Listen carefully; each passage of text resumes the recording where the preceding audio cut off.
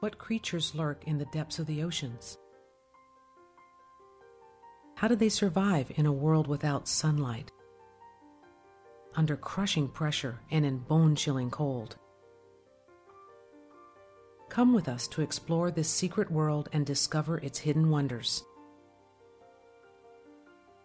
The ocean is the largest and least explored habitat on Earth. More than 70% of the Earth is covered by water, and that's just the surface. The ocean is deep and holds an enormous living space. In fact, it represents more than 99% of the living space on this planet. Untold billions of organisms live beneath these waves.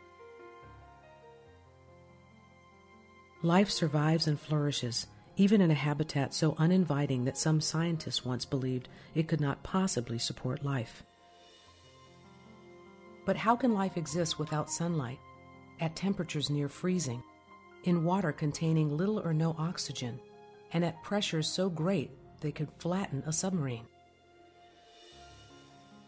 And yet these waters teem with life, life that is perfectly adapted for existence in the fluid midwater realm and along the vast deep sea floor. Almost every known group of animals can be found in the ocean. All of them face the same three basic challenges: finding food, avoiding predators, and finding mates. Deep-sea animals have overcome these challenges by evolving in strange and amazing ways. Let's explore the unique world they inhabit. There is little to eat in the deep sea. Bits of food drift slowly down from surface waters, where there is enough sunlight to support photosynthesis and plant growth. These particles, called marine snow, include dead and dying organisms, animal waste, mucus, sediment, and dust. Most, but not all, of this marine snow is consumed by microbes and plankton.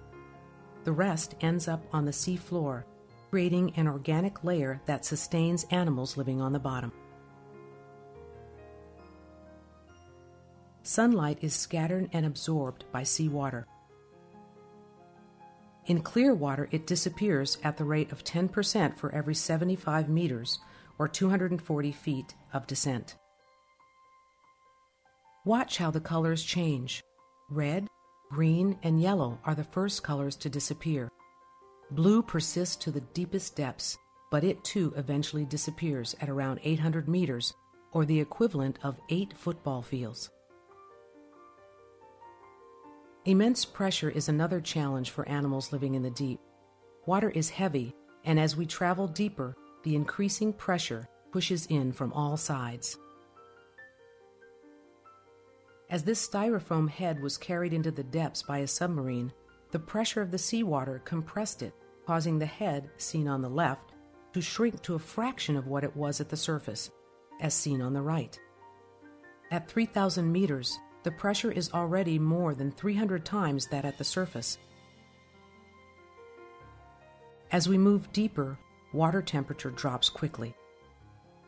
The average temperature of seawater in the deep ocean is only 4 degrees Celsius, or 39 degrees Fahrenheit, which is just above freezing.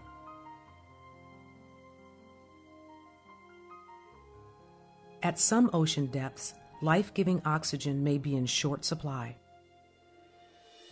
Oxygen levels are high in shallow waters. As marine snow rains down into deeper water, much of it is consumed by bacteria.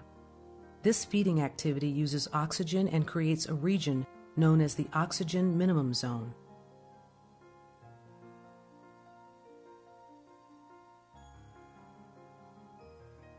Even the task of finding food is not simple and has led to a remarkable array of food-finding strategies. Active predators such as these large squid roam the ocean looking for slower-moving prey.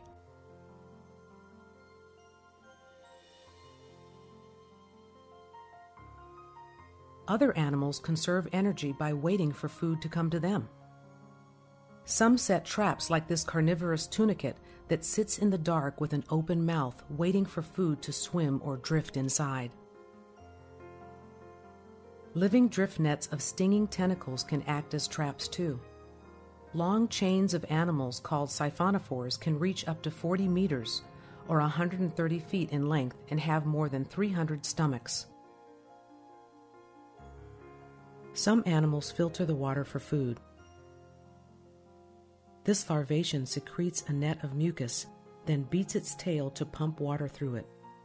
The net filters out very tiny particles, concentrating them into a compact, edible mass. Filter feeders such as these corals passively catch the marine snow that falls from above or drifts by in a current. Many animals eat sediment. This sea cucumber uses its tentacles to sweep large quantities of deep-sea mud into its mouth. Its digestive system extracts nutrition and excretes what can't be digested, leaving behind characteristic piles of much cleaner sediment. Some animals take advantage of rare feeding opportunities. Occasionally, a large amount of food falls to the sea floor, providing a concentrated but short-lived food source. These urchins are eating kelp that was ripped from shallow beds in rough weather, carried out to sea, and eventually sank to the deep-sea floor. Scavengers like these hagfish follow odors released by carcasses. These hagfish defend their feast with a repulsive slime that discourages other scavengers from approaching. When a whale carcass is fresh, mobile animals like sharks and crabs move in to eat meat and fat from the bones. After the carcass is stripped, other animals take over. These newly discovered bone-eating worms have no mouth or gut, but do have a symbiotic bacteria inside their bodies that help break down the fats and oils in whale bones. Some animals in the ocean don't depend on food produced in sunlit waters. Instead of using energy harvested from sunlight and photosynthesis, they gain energy from chemicals released near the seafloor. Chemical-rich fluids spewing from hot hydrothermal vents are consumed by chemosynthetic bacteria that in turn support animals such as these crabs and amazing giant tube worms. Another strategy for surviving where there is only sporadic or sparse food is to increase the efficiency of food capture. Long, sharp teeth aid predators in catching and holding on to prey. This black swallower has an expandable stomach that enables it to swallow whatever prey it encounters.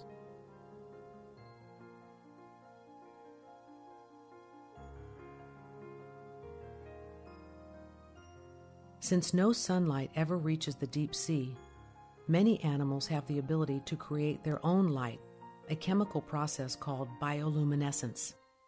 For example, this jelly looks red when we shine the submarine lights on it. But when we turn the lights off, we see that the jelly can make light of its own. At some depths, 80 to 90% of the animals are bioluminescent. Deep-sea organisms use bioluminescence to avoid predators and to find food and mates.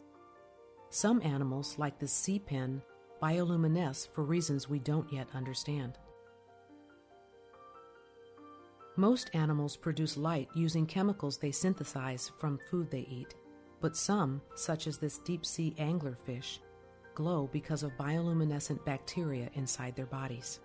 The anglerfish provides the bacteria with food. In return, the bacteria provide the fish with a glowing lure. Many deep-sea animals have bioluminescent organs around their eyes that act like headlights, helping them to see in the dark. Most animals' headlights are blue, the color that travels farthest through seawater. There are interesting exceptions, though. This shiny loosejaw fish has red headlights. Although most animals in the ocean can't see red light, this loosejaw can. These fish use their headlights like night vision goggles to sneak up on unsuspecting, unseeing prey.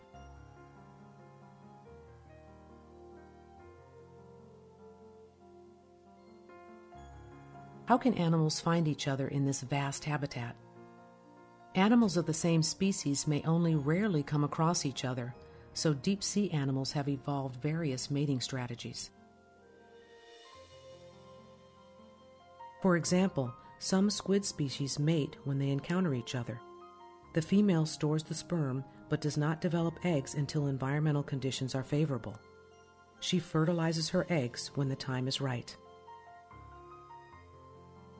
Another way to store sperm is to just hang on to its source. Many anglerfish males are tiny compared to the females. They also lack the lures and fangs that females use to capture prey. When a mature male anglerfish encounters a female, he latches onto her body and stays there for the rest of his life. His flesh fuses with hers, her bloodstream provides him with nourishment, and when the time is right, he becomes a ready source of sperm. Other animals, like these hermit crabs, may gather in large groups to mate, perhaps attracted by chemical or other cues. Hermaphroditic animals such as this comb jelly are able to reproduce on their own, preventing the need for a mate at all. They produce both sperm and eggs.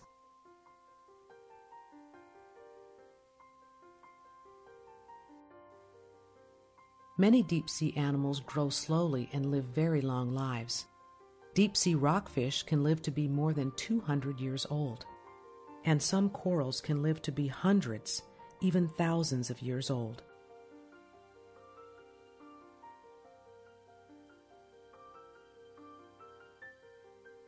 Other challenges imposed by the deep-sea environment include persistent cold and high pressure. These challenges have been met and overcome with a number of different solutions. As an example, the enzyme systems of many deep-living animals are adapted to elevated pressures, and because cold and pressure reduce the fluidity of cell membranes, the structure of their cell walls is unusually constructed.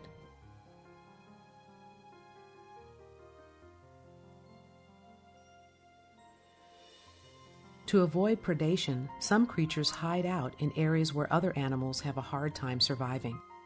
The vampire squid, for example, lives at depths where the seawater contains very little oxygen. Many animals that live in the oxygen minimum zone have slow metabolic rates and are very good at extracting what little oxygen there is in this region. Schooling is a common strategy for confusing potential predators. There can be safety in numbers. Imagine how hard it would be for a predator to follow an individual fish in this school. Growing to a large size is another form of protection. Most predators cannot ingest something as big as this recently discovered jelly, which is 1 meter or 3 feet wide. Even without places to hide, animals can camouflage themselves. Because little or no red light reaches the ocean depths, many deep-sea animals are dark red, a color that absorbs rather than reflects available light. Black pigment also absorbs the dim blue light filtering down from above and light emitted by bioluminescence. No light reflects back to the eye of the predator, so black animals are also rendered invisible. Translucent animals are almost invisible in the open ocean. This transparent worm has an advantage because it disappears into the watery background. Some animals use a camouflage trick called counter-illumination to obliterate their silhouettes. These animals live in the twilight zone between 200 and 1,000 meters, or 660 to 3,300 feet, an area of dim filtered sunlight. The animal's bioluminescent belly lights, called photophores, blur into a light field that matches the color and intensity of the sunlight overhead, so that predators looking up from below cannot see their silhouette. Animals also use light to actively defend themselves from predators. Some animals will release their bioluminescent chemicals into the face of an attacking predator, blinding or distracting their attacker long enough to escape. This shrimp spews light-emitting fluid out of its mouth like a fire-breathing dragon, and then backflips away into the darkness. Brilliant displays of bioluminescence may serve as a burglar alarm. When caught in the clutches of a predator, prey may escape by attracting the attention of larger predators that will attack their attacker.